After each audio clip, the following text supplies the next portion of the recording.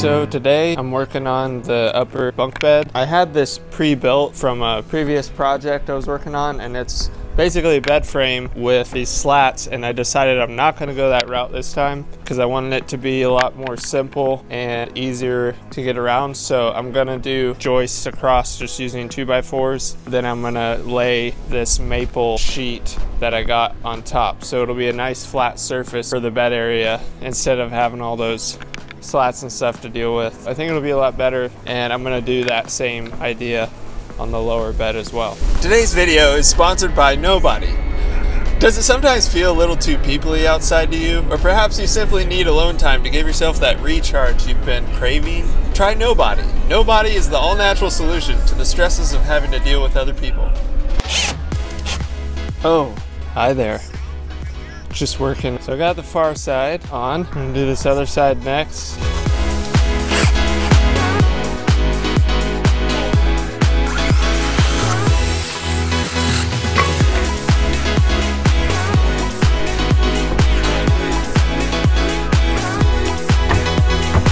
All right, so this thing is way sturdier than our foam bed. So I'm super stoked to have this framed out nicely. And if you can see, these are kind of running at an angle out because I'm kind of maximizing the width by mounting it to the side of the van. So I just figured I'd run these at an angle so everything's nice and sturdy connected to the side of the van.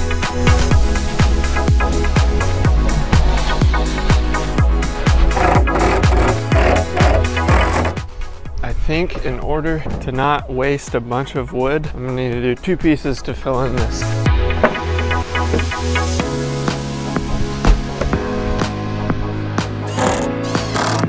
I had to do 2 more pieces because I didn't want to waste any wood. Good to go. You guys excited? Yeah.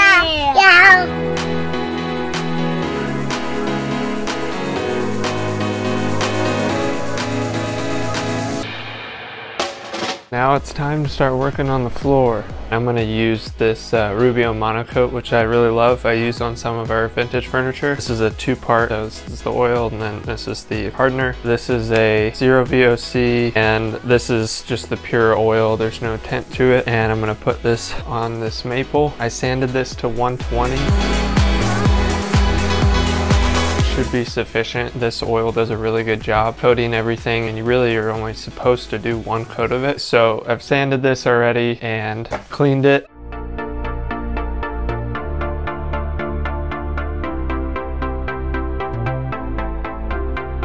Welcome back. So today I'm working on the floor, and I decided I'm gonna do cutouts for the vent holes.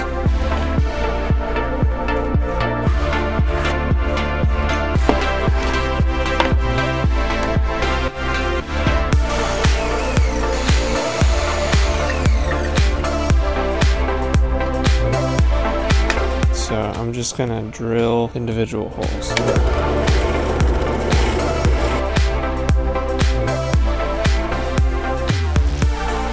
Here it is. So I just sanded it down.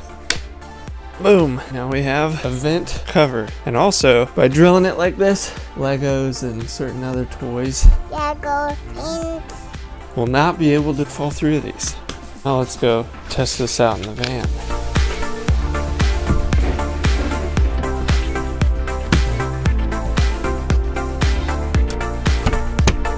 Pretty sweet. I got the flooring in and the holes cut out here. I'm gonna start working on building the lower bed here.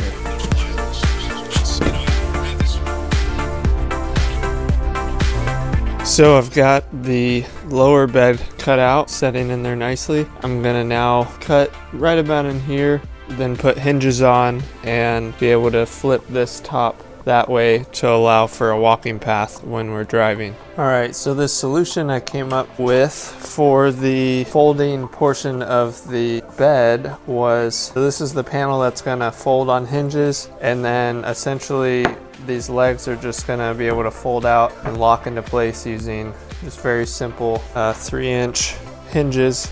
All right, let's check this out. The next thing I've just built for our 26-gallon water vessel. So now I'm gonna cut this countertop down, and I'll take you inside the van in a second to show you exactly where this is gonna go, and then our game plan to allow room for my wife's dry goods.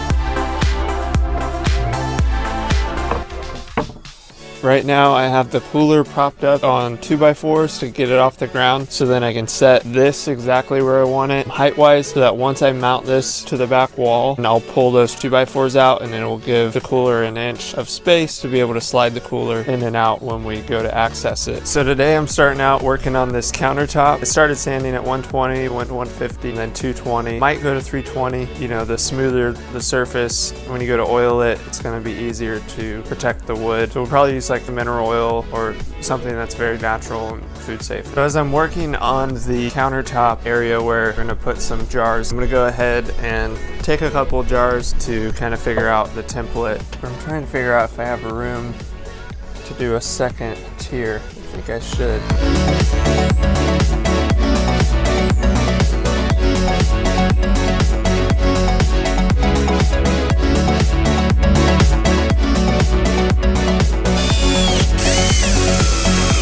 So I'm back working on the cabinet area and have it pretty well finished up. Have the shelving set up, have some side walls to kind of keep everything in there. We'll probably be able to hang some little stuff. And this was a pretty cool thing. So I had this spot for the cooler, and I had some scrap leather from our furniture business. So I cut this belt strap and then went ahead and punched some holes so that as it stretches out over time, we'll be able to keep it tight. Hey Bubs. Hey Dad. How are you?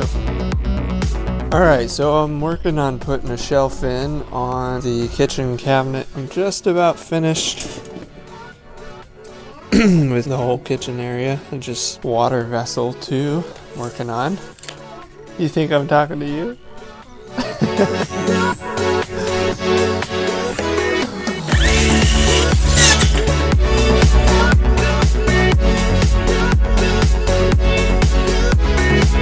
Spirit of keeping things pretty minimal, I'm going to just run another leather strap. It's a beautiful morning here at Live, Thrive, Build, and we're just finishing out the build out on our van. My wife put a basket up here, so I mounted it to this 2x4. Thanks for watching. This has been the conclusion of the van build. However, as we've already been hitting the road some, we have begun making some minor changes. Be sure to subscribe to our channel, follow along on our adventures. We'll be posting some funny stuff and some in-between journey stuff, but also some minor changes we made to the van on the road. Until next time, keep living, thriving, and building.